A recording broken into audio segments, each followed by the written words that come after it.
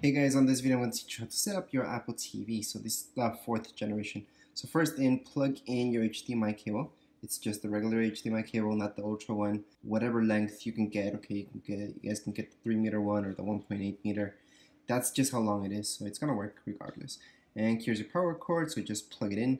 That's all you need. If you guys don't have Wi-Fi, then you need to plug in your Ethernet cable. Other than that, you guys are good to go.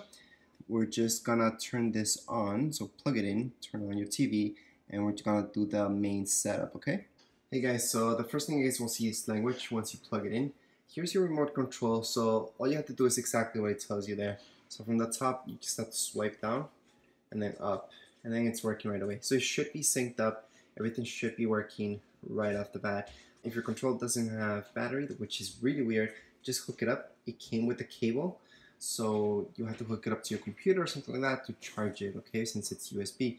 But for now, we're just gonna choose English, and then you guys can just like click. So up here, you guys can just press and kind of click.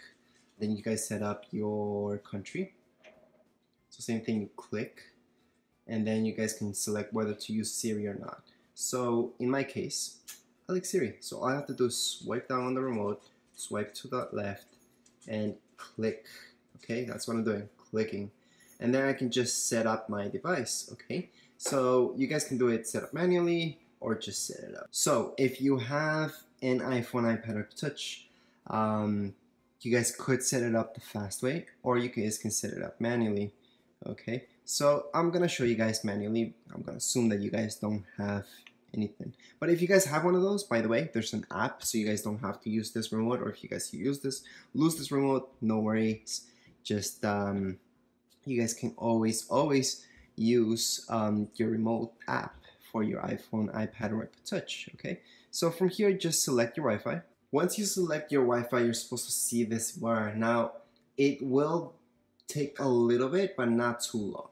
The next thing that I will ask you is for your Apple ID. So at this point, you guys could just skip the step and don't worry about it. Or you guys could create an Apple ID. So I know here it's kind of different, hard to create an Apple ID. So for you guys, I would suggest if you don't have one, just go to your computer and create one, okay? You guys can just Google Apple ID and just create one. But you guys can always skip the step down here below. You guys will see, skip the step. So you guys can always do that, okay? Same thing, use different Apple IDs for iTunes and iCloud, sure. But generally, I would strongly suggest use your Apple ID, okay? It's just gonna make your life easier later on. If you guys have a setup to password way, you guys will get this. By the way, you guys do have Siri, so you guys could use that to help you out. When you guys input your Apple ID, you guys can just spell it out by holding the microphone button right here. But anyways, you guys might get this, so just the next steps, just choosing what you guys want to use in order to verify. So I'm gonna choose my iPhone. Once you guys put in your code, if you guys did have that set up, you guys will see this, and again, it's gonna ask you this. So you guys can choose whatever you guys want. Next, you guys will choose to enable location or disable. It's up to you guys, it depends what you guys want. I don't really care, so I don't mind this knowing. Screen say, yeah, see this thing, I wouldn't waste my gigs with this stuff. But you guys can do it definitely. This I recommend sending to Apple, but again, you guys can just not. Okay, for this part, same thing. You guys could just not share with developers. However, I like to help out. So, and terms and conditions, you guys have to agree for sure. There's no way around that, and this is your basic Apple TV. Okay, so I'm gonna turn on automatic downloads. You guys can turn that off if you guys like.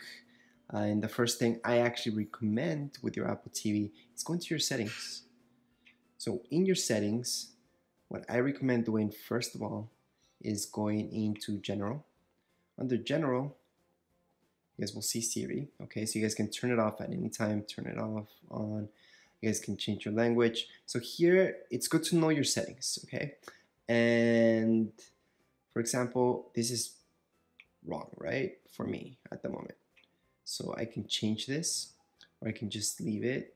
This is, depends what you guys chose. You guys can choose anything here. You guys can make a lot of changes from here. So that's why I'm showing you guys settings, because it's actually more important than what you think. Especially if something's wrong with your Apple TV, it's just not working properly. This is where you guys want to go and reset your Apple TV and do stuff like that, okay? Same thing with your storage. If you're running out, you guys can go and see what's going on. Obviously, this is brand new, so you guys shouldn't really see anything there.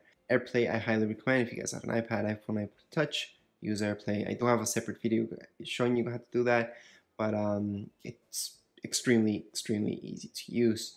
So here's your system. Okay, so let's say something happens with your Apple TV. It's just not working properly. You guys will have to restart it or reset.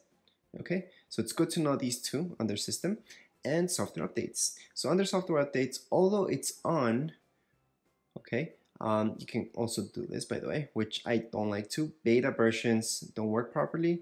So if you guys want everything to work properly, don't do beta.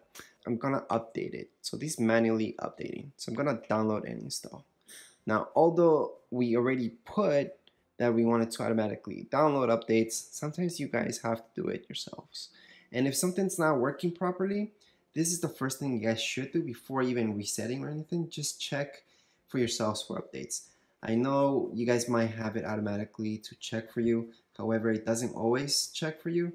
So you guys have to do it yourselves, and you guys will save a lot of time by just updating it yourself. Anyways, things like Netflix, YouTube, all that stuff, you guys have to download those apps. For Netflix, it's not something that comes included. You guys have to subscribe to Netflix and pay a monthly fee for that. Apple TV is just something you guys plug in to help you out with that stuff. There's also games in it that you guys can download. That's why you guys have those 32 gigs or 64 gigs, depending on which one you got. Doesn't really matter, they're both the same. And also, something to note about your remote is that with the games, you guys will notice that you guys can move it around. It kind of works like your iPhone if you guys have an iPhone. But yeah, those are the basics. That's the main setup for your Apple TV. If you guys have any questions, comments, you can write them down here below in the comments area. And don't forget to subscribe and rate. Thank you.